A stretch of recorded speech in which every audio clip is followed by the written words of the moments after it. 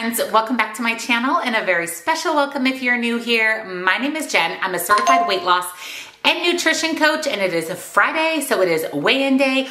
Let's talk about my week, my weigh-in, and the Weight Watchers workshop topic. So if you're excited, give this video a big, huge thumbs up.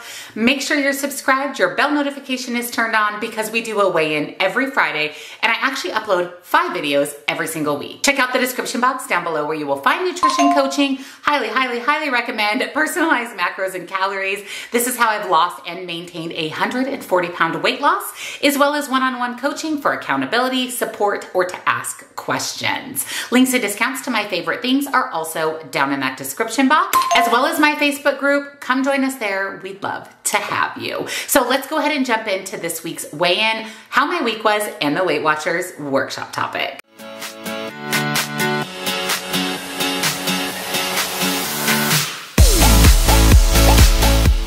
Before we get started, I wanted to let you know that my beautiful, wonderful friend, Michelle, my Australian bestie, has officially moved to the United States. She won the green card lottery several months ago and has just in the last few weeks relocated from Sydney, Australia to Atlanta, Georgia. And back in November, she was here visiting and left a suitcase in our home so that she would have less to bring over from Australia when she moved to the US. So she is actually coming in just a couple of days on Sunday for almost a week to hang out with me and of course to pick up her suitcase. So with that being said, there will not be a weigh-in video next Friday because she will be here and we will be living our best life. We are spending some time in Phoenix.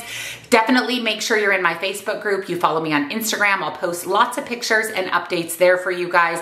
But just a reminder that there will not be a weigh-in next Friday, but all of the rest of my regular content will be up next week. So now let's talk about my week. You guys, I had such a good week. I had a really busy week. I've been doing a lot of pre-filming, pre-editing, just gearing up for Michelle to be here. I wanted to make sure that I cleared my schedule, of course, to spend as much time with her as possible. So this week, not only did I work a lot, but I also went to boot camp. I did miss Monday because it is officially monsoon season here. In fact, it's rained almost every day this last week, which we need the rain, I'm not complaining, but we were rained out on Monday. So I actually went to the gym, did the elliptical, lifted weights, still got in a really good workout. And then I was able to go to boot camp the rest of the week, go to the gym. I also played pickleball. I have just been very active and that really has helped me decompress with all the working that I've been doing to get caught up and ready for Michelle's arrival and to make sure that I still can put out all of my regular content for you guys. Really, truly working out and exercising helps me decompress.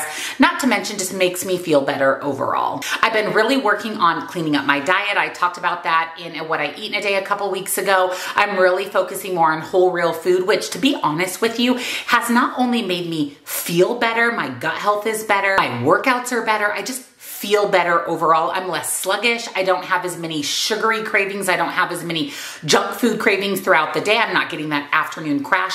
I mean, really, truly just choosing better foods, about 80% of my diet, has really helped me in so many ways. So I've been really focusing on that this week and making sure that I have good, whole, healthy foods on hand. I'm just feeling really good, body, mind, and soul, which makes me super happy. I definitely want to share this week's weigh-in with you, but before I do, let's talk about this week's Weight Watchers workshop topic. And that is, can't fall back asleep? Try this 20-minute rule.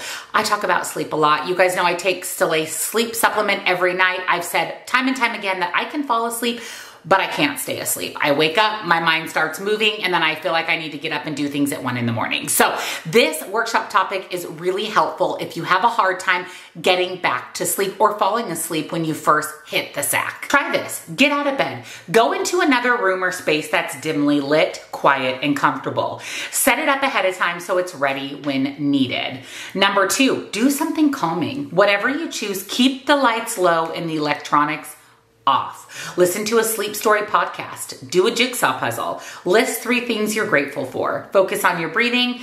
Read a slow-paced book or flip through a catalog. Then start to notice when you get sleepy. Are your eyelids heavy? Can you not concentrate anymore? It's time to go back to bed and repeat. If you haven't dozed off After another 20 minutes, start over with step 1. This might seem a little odd to get out of bed when you're trying to fall asleep, but really truly these tactics work. I have done this several times. I've actually went out on the couch, laid there for a few minutes in the dark, just eyes closed, just trying to decompress and relax. And then once I actually go back to bed, I can easily fall asleep. You can utilize these tips before you go to bed or if you wake up in the middle of the night and can't fall back asleep. Changing the scenery and really just focusing on something other than the fact that you can't fall asleep is really beneficial to actually help you get to sleep. Oh, and side note, don't sit there and watch the clock for the 20-minute mark to pass. You may get up a few times, especially in the beginning. You may need only 10 minutes or you may need 25 minutes. So don't focus on the clock. Focus more on how you feel and if your body is finally ready to go to sleep. 7 to 9 hours of sleep is recommended every night. This lowers your risk of a lot of health-related diseases. It also lowers your risk of weight gain due to choosing unhealthy foods the next day, because remember, when we are tired, our body wants energy, and our body knows that energy comes quickly from sugary foods and processed carbohydrates. So that's what our body's going to crave if we are lacking sleep. Get on a sleep schedule and again, shoot for 7 to 9 hours every single night. I also do want to share, as always, 3 fast facts from Weight Watchers with you. Number 1, the majority of adults report a sleep problem every night or almost every night. Number 2, healthy sleep makes it easier to eat well, move regularly, and have a more helpful mindset. And number 3, planning ahead for what you'll do when you have trouble sleeping can help you fall back asleep more quickly and easily. Fail to plan, plan to fail. This even matters with sleep. So I think these tips are great. Like I said, I've utilized a lot of these strategies in my own life. For me, I don't have a hard time falling asleep. It's the staying asleep that's an issue for me. And I know firsthand that these tips and tricks work. So if you're in the same boat as me, definitely take advantage of this week's Weight Watchers workshop topic. So now let's talk about my weigh-in. Like I said, I've really been whole food focused. I've been moving my body.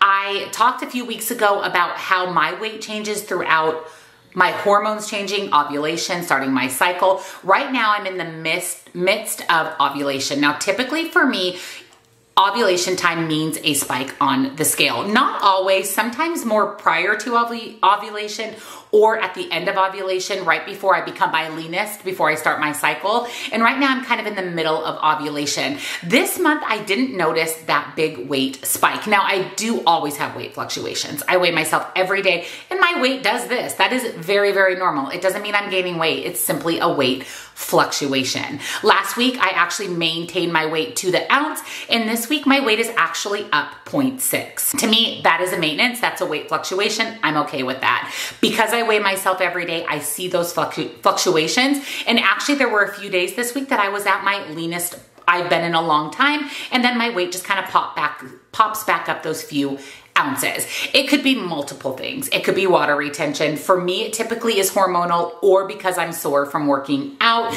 I've been way more active lately, and that's going to lead to some weight fluctuation. So 0.6 to me, I'm considering that a maintenance. I'm happy with that. I am currently trying to maintain my weight as I continue to heal from my cosmetic surgery, see what my body does over the next few months. And with Michelle being here, I basically consider that kind of like a mini vacation, and I don't track my food on vacation, so I won't be tracking while my friend Michelle is here. I'll be mindful, I'll be focusing on protein, but I'm gonna enjoy my time with her, and I'm going to enjoy all the fun foods that we're going to try out. For her, there's a lot of different foods in the US than Australia, so we're gonna wanna try those out when she's here visiting. So I'm looking forward to seeing what the next 2 weeks bring as far as weigh-in goes, because as a reminder, there will not be a weigh-in next Friday. So the following Friday will actually be a 2-week weigh-in. Post little mini vacation and gearing up for another little trip that I have planned mid-September. So I'm happy with my 0.6 gain. I'm happy with what I consider to be a maintenance. And now I want to hear from you guys. How was your week? How was your weigh-in?